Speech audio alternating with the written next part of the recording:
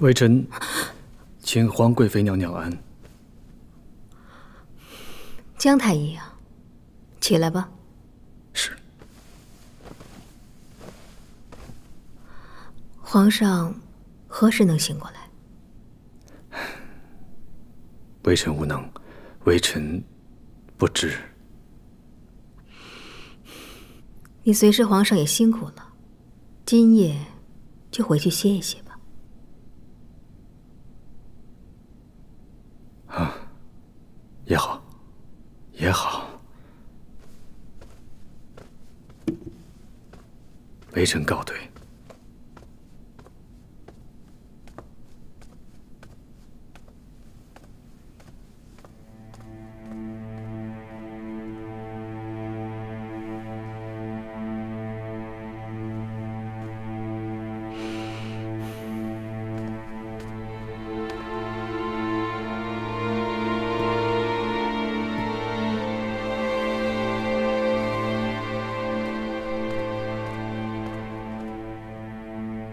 皇上，皇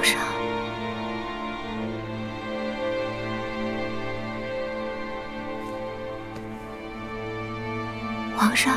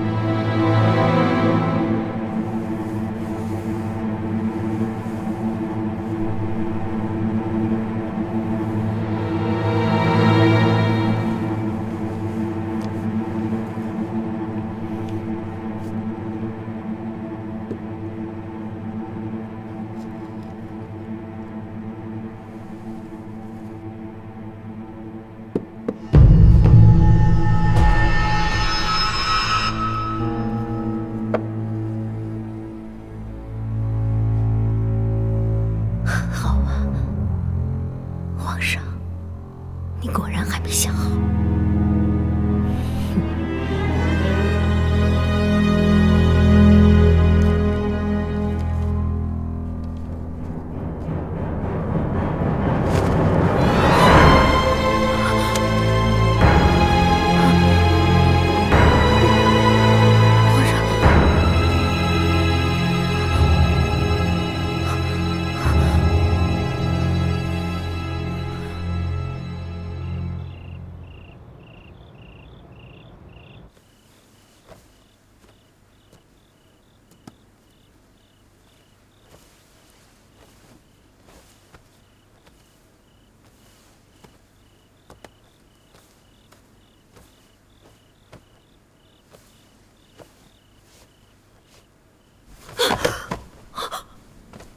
皇上，传位于皇十五子永言。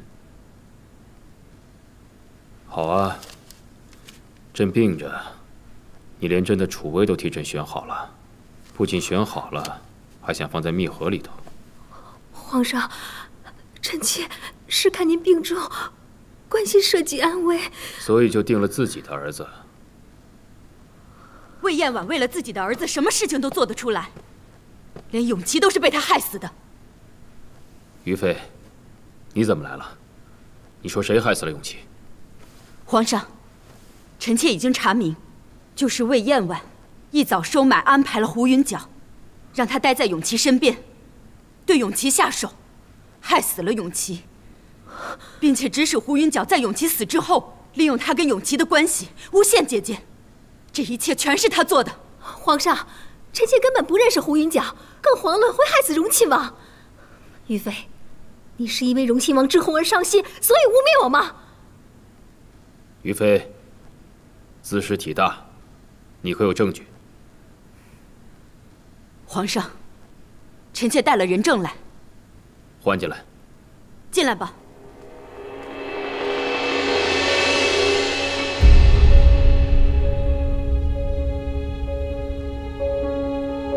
春蝉，你怎么？皇贵妃见奴婢没死，很惊慌吧？春蝉，皇贵妃之前不是说你失踪了吗？皇上，奴婢并不是失踪，而是险些被皇贵妃灭口。若不是皇贵妃想毒害奴婢，奴婢就算是进慎刑司受尽刑罚，也断然不会张口。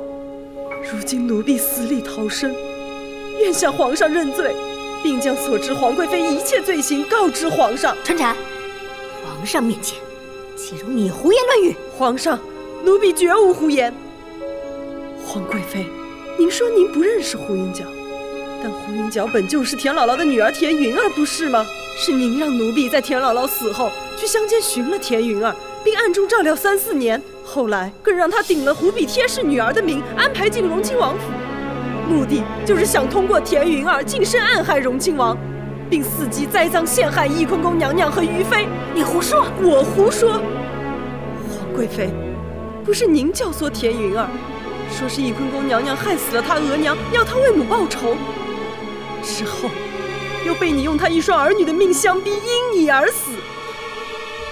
皇上，好啊，你害死了朕的永琪，又害死了朕的永景啊！皇上，春蝉这是栽赃，臣妾没有，臣妾冤枉啊！皇上，我早就料到魏燕婉会狡辩，所以还带了另外一个人证，请皇上恕罪。因为此事涉冤案，所以并未得到皇上的允准，臣妾就擅自着人到流放边境去把这个人证给带回来了。换进来。叶心，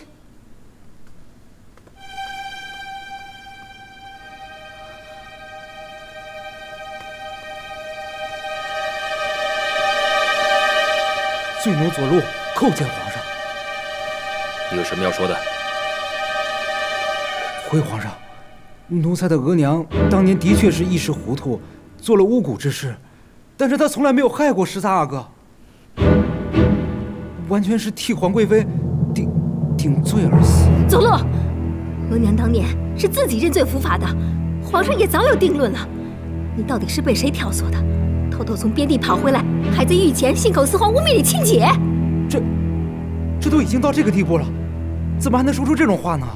当年还不是你让我给扎七送银票，来千方百计地对付于妃。事发之后，还拿我的性命来要挟咱娘，替你顶罪。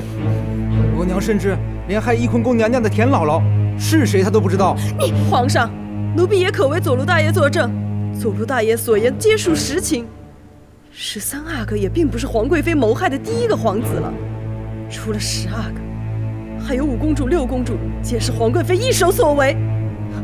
但其实，您当年的目标也并不是5公主和6公主，而是意在谋害还年幼的12阿哥。这件事被皇贵妃安排过去偷富贵和训练富贵的王禅最为清楚。皇上饶命！皇上，当年奴才是有欺瞒，奴才有罪，可是奴才也是被逼无奈啊！皇上如此罪妇，实在该杀。皇上，臣妾没有啊，是他们合心胡来。你是毒妇！朕的孩子你一个个都不放过！皇上，臣妾真的是冤枉啊！你待臣妾有恩，臣妾为什么要做那些事呢？5公主、6公主，还有13阿哥死时，臣妾尚未生子呢。因为您也不是只想做皇后，您对翊坤宫娘娘有恨，您觉得凌云彻对翊坤宫娘娘有情，就巴不得翊坤宫娘娘痛苦，更几次3番借凌云彻之事栽赃诬陷翊坤宫娘娘。但其实对凌云彻旧情难忘的是皇贵妃您自己。春蝉，皇上当年冒欠于玉妃告发，皆是皇贵妃一手安排。即便是胡云皎死前告发之言，也是皇贵妃蓄意构陷，为的就是要皇上与翊坤宫娘娘离心，继而废后，她自己好当皇后。皇上，这枚戒指是凌云彻死之前交给臣妾的，它是凌云彻跟魏燕婉的定情之物。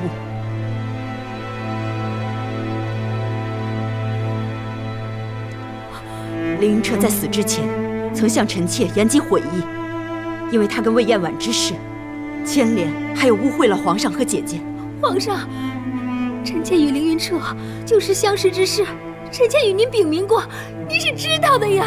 皇贵妃，那您可也曾向皇上禀明过，当年您久久无子，曾想用迷香勾引凌云彻，想向他……想他做什么？接着说。皇贵妃意图勾引凌云彻生子夺宠，幸好凌云彻坚决不肯，这才罢休。你贱妇！混乱皇家血脉的念头你都敢动！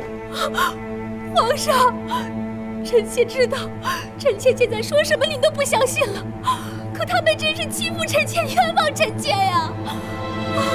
春蝉，你说你死里逃生，那这些日子你到底是和谁在一起？谁叫你这么说的？佐洛，你一向贪财好色，好吃懒做，他们到底是给了你多少好处？王禅，你到底为什么又突然背叛本宫？于妃，你到底为什么要编排出这么一出大戏来陷害我？我陷害你？方才说的每一件事，哪一件不是你做的？你敢发誓吗？你偷换密盒之事，朕亲眼所见，难道也是朕诬陷你吗？皇上，密盒之事，臣妾本无此念呀。是姜太医说您病重难愈，您又一直跟臣妾说您还喜欢15阿哥。王禅教唆臣妾一定要为永言的前程做打算，臣妾是被人教唆才一时糊涂的呀。王禅，你跟本宫说这些话的时候，是不是已经被他们收买，背叛本宫了？魏燕婉，你自己做下的事情你就认了吧，不要再牵扯旁人。哼，我做过什么事了？皇上，臣妾根本就是被他们算计了。皇上，您想想，臣妾刚犯错时，您就醒来了；臣妾刚刚被您发现，于妃就带着人立刻进来了。皇上，您难道不觉得这些事情太过周全、太过巧合了吗？还有，臣妾现在看您这个样子，虽然有些虚弱，但不像姜太医所说的那般严重啊。臣妾现在就在想，您的病是不是都有些古怪？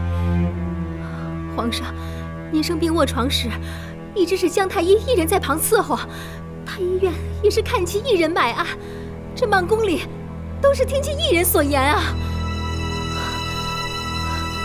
于妃，这一切是不是都是你和翊坤宫娘娘一起安排的？还有春蝉，荣亲王百日祭礼时，你被翊坤宫掳去了半日，是不是那个时候你已经被他们收买，合谋陷害本宫？是了，皇上，皇上，一定是翊坤宫娘娘对臣妾满怀仇恨，对您心有怨念，才不惜利用您的龙体安康去引臣妾入局，逼死臣妾呀！皇上，臣妾死不走心，但是他们对您可是谋害圣宫的弥天大罪呀！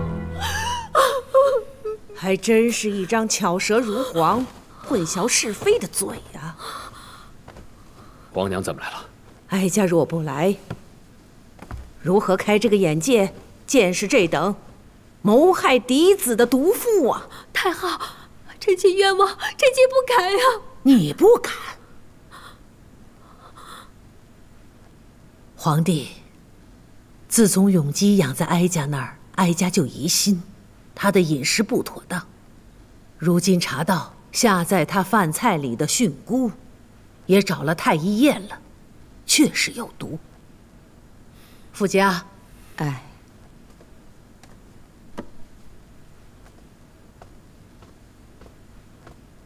皇上，太医说，这菌菇药性缓慢，天长日久便可伤了脏腑，要人性命，极难察觉。不是啊，不是啊，皇上，不是的话，你给朕吃下去。不是，吃啊！皇上，那时荣亲王死后，是皇贵妃安排奴婢在12阿哥的饮食中下过此物，为的就是12阿哥来日暴毙，15阿哥能顺利继承大统。但幸好后来太后亲自养育12阿哥，察觉异样，皇贵妃才不便再下手。你这个贱婢，死到临头还说自己冤枉。你是觉得自己有几分斤两，能让人拿皇帝的圣功安危、大清的千秋基业和你这个贱婢计较？你说被设计，但腐肉出虫，鱼枯生肚。若不是你自己怀私心、存恶念，谁能让你做出这种偷天换日、大逆不道之事？你刚刚说这是个局，是如意让哀家来告诉你，这确实是个局。但像所有的局，进与不进，都是人自己选的。就如同局里的路，走到哪一步，最终也都是人自己定的，半点怨不得旁人。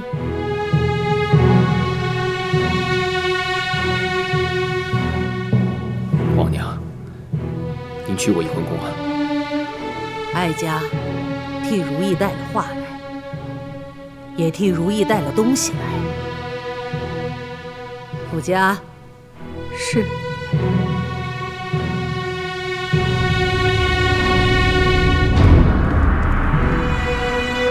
魏氏，你恶事做尽，害了多少人，自己还清楚吗？自己都不记得了吧？如意一一都帮你记着呢。你害死的每一条无辜性命，如意都亲手给他们治了经幡。你自己回头看看，好好数数吧。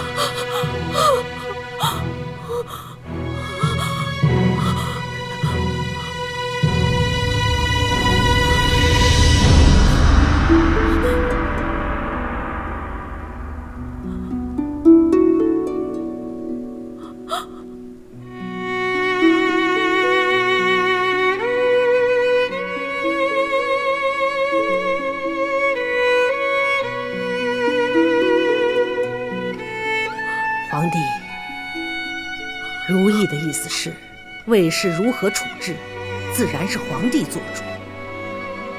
但在此之前，如意希望魏氏对着这每一张经幡，对着这每一个他害死的人，叩首问罪，再把这些经幡带去安华殿，诵经超度，也让那些枉死的人得以安息。皇上，我没有。你听清了吗？过去，对着一个个经幡跪着磕头。去啊！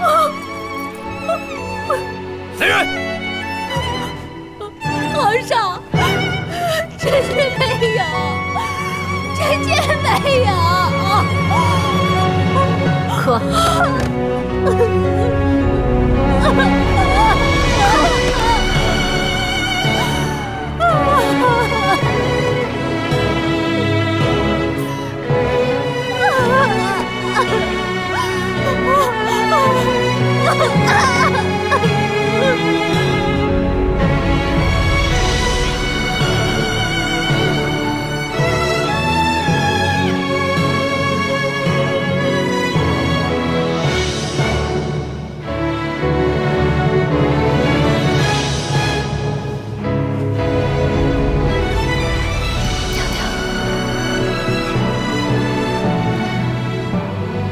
这么久的心思，终于让恶人自食恶果了。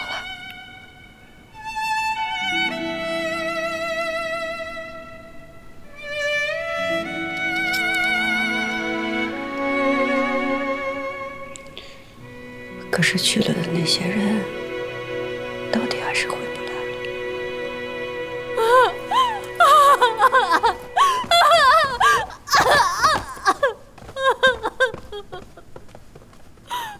行了，哀家该带的话带到了，该办的事也办妥了，这就带着这些经幡回安华殿了。后面的事情，皇帝该了的就了了吧。是。于妃，你替朕送皇娘到安华殿去。皇上，那姐姐，朕自有安排。是。